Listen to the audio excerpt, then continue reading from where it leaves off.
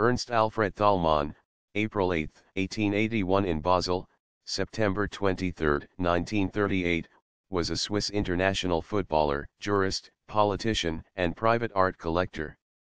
Thalmann, son of a teacher, attended primary school and the Humanistic Gymnasium in Basel. In 1904, he was legal advisor and lawyer in Basel and was regarded as a specialist in property law and company law.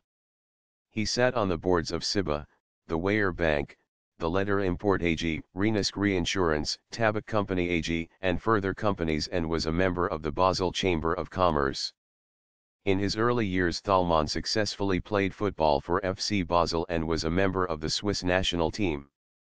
Between 1900 and 1915 presided the club's board over a period of about 10 years. From 1928 to 1935 he represented his canton of residence in the Council of State. As private art collector, Thalmann was also commissioner of the Kunstmuseum Basel.